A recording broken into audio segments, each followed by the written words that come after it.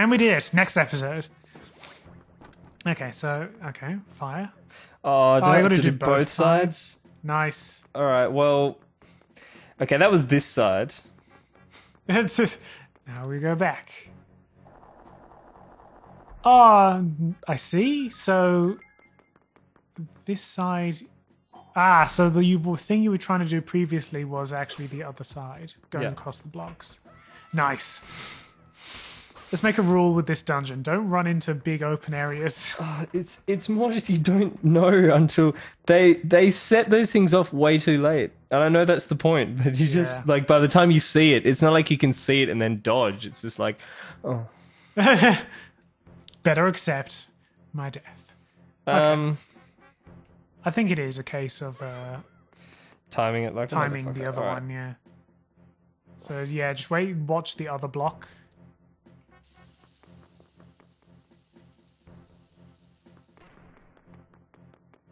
Did that even do it?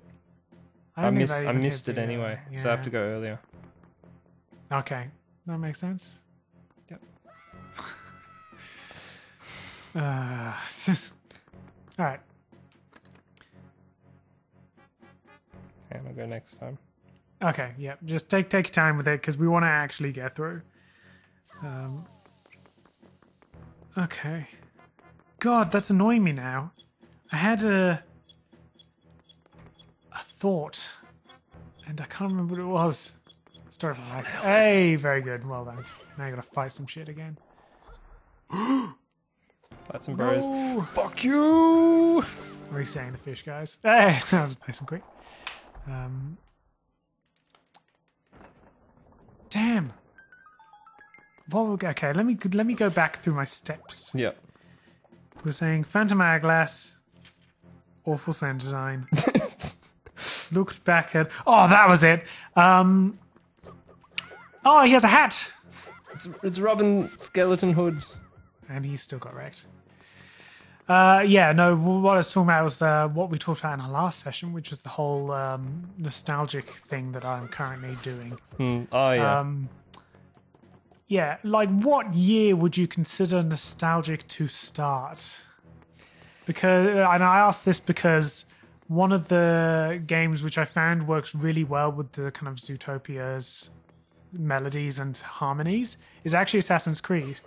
And I was like, well, that's not really nostalgic. But then I realized that the first one was in 2007. I'm like, well, damn, that's actually a long time ago. Yeah.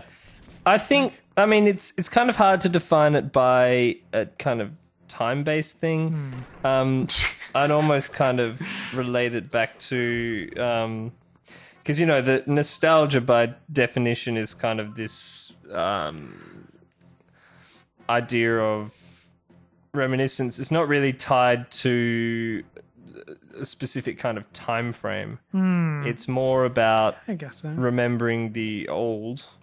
Yeah. So, you know, I think you can go, like, it doesn't necessarily take a long time for something to be nostalgic. I think it's more kind of... for me, it's more probably based around where there are shifts in technology or whatever, trends. Okay, yeah. I mean, obviously something's not going to be nostalgic like a year on, but yeah, maybe in like the development cycle where you go from like a few years and you hit the next console generation or whatever, then, you know, that might not be as much time as in previous cycles, but you could kind of call that nostalgic.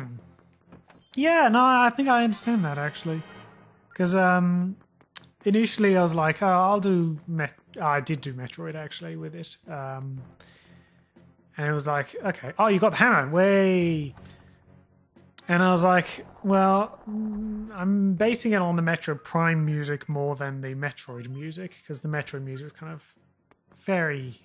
Well, no, it's SNES and NES, that sort of thing. So, you know, there's only so much you can do with that. But then I was like, Metro Prime was 2002, and I was like, holy crap, that is so long ago. Nice. Oh, motherfucker. Yeah, now I'm starting to push the boundaries on what would be nostalgic, but I think I can count Assassin's Creed. Oh Navi what? has the hammer. That's hilarious. That's cool. Ah, fucking Wario. No. No, I didn't even want to hit you. Yeah, so people can be nostalgic for when Assassin's Creed was good. Oh!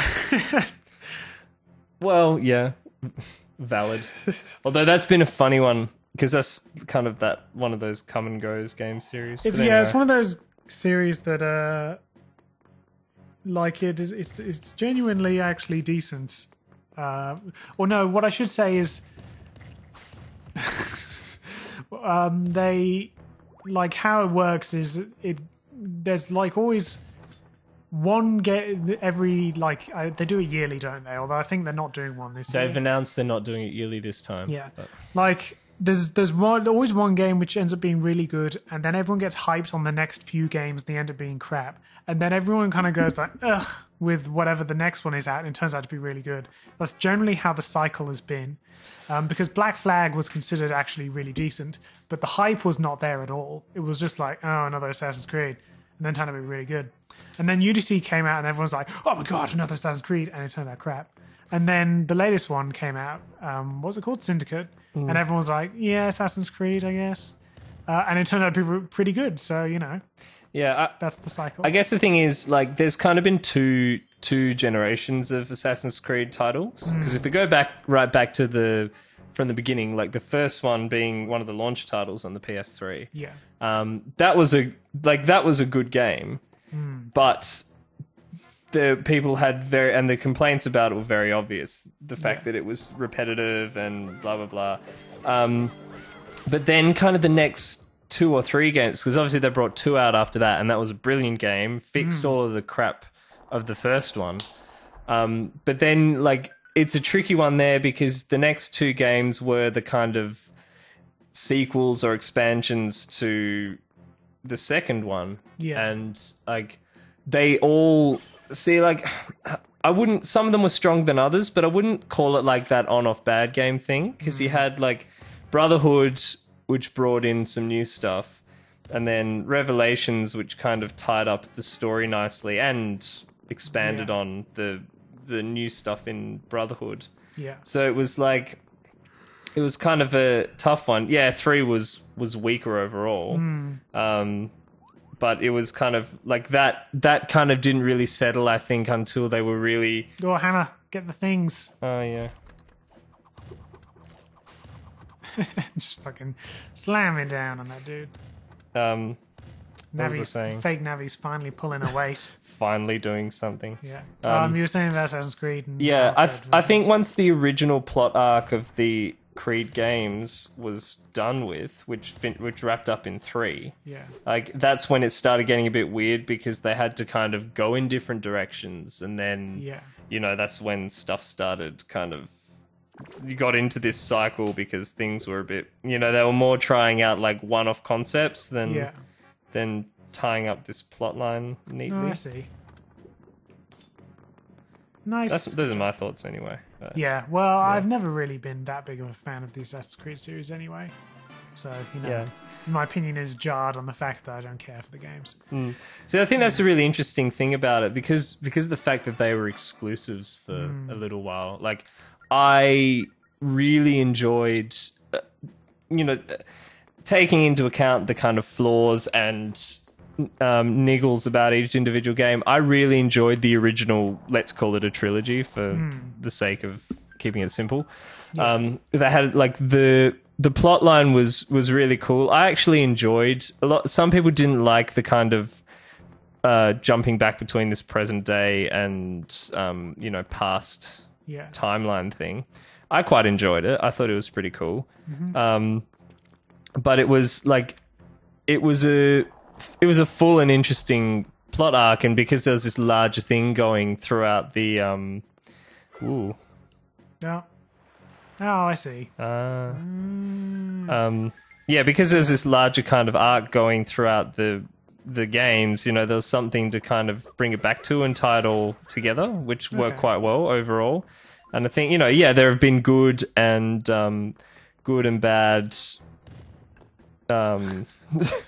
good and bad games since then, but I think they've all kind of had to have been taken in their own individual context, which is very different to how the first few games played. Yeah.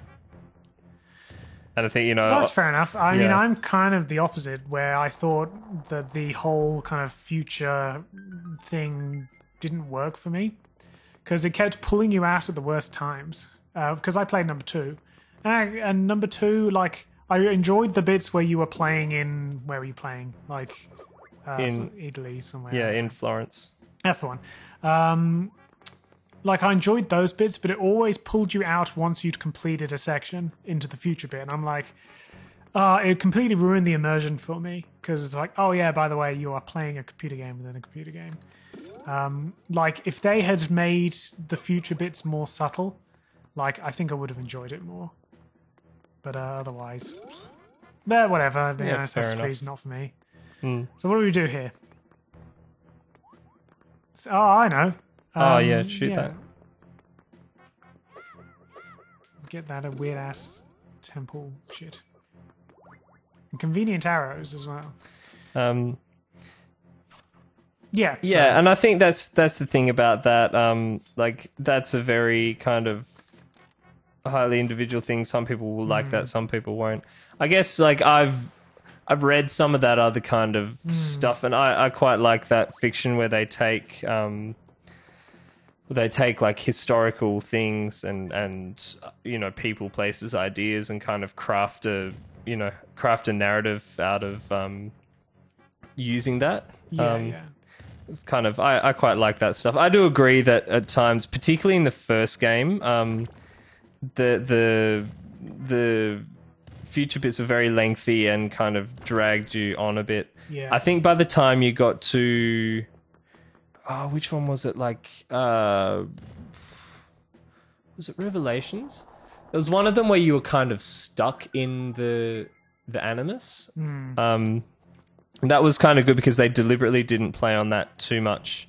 I think that's something they really refined in later kind of iterations of the game. Because then, you do go back up.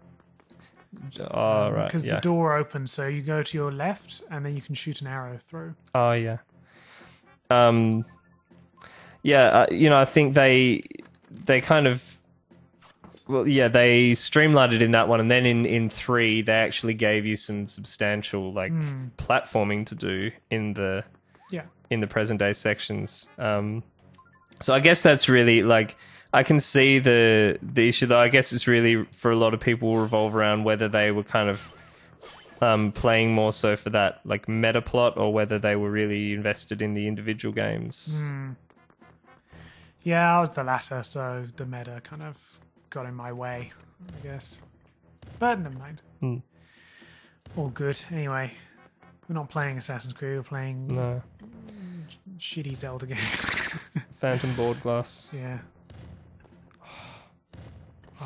It's so painful to watch you do these. Oh, big one. That's probably what I've supposed to have been doing all this time. But... Yeah. Oh. Just hit on that. Yes. Yeah, very good.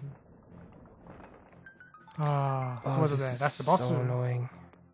Well, I think you're almost there. Like, I hope so, because it's boring. Yeah. That's all right. Well, at least we've been talking about shit. Yeah. I actually have a good thing to talk about next, but I'll keep it till next because we have like a minute or so left. But yeah, it involves my brother and music composition, so for once we'll actually talk about that. Oh, something that we're supposed to be talking about. Yeah. Arrows! So that means you gotta use your arrows. Drown, Wario. Oh. Bam. Oh. Yeah. Boomerang? That'll change it, won't it? Yeah. I want it to go down, I think. Will it? You hit it twice, and it's now aiming at you instead. Cool, that's what I want. But yeah, you're right, you do want it down. Boing! So if we go... 1, 2, 3. Yeah, only works once. Cool. There we go. Alright, now arrow. Oh, blam! Cool. Good. All right, we'll With finish the rising this. water, we'll do it next time. Finally finish this dungeon.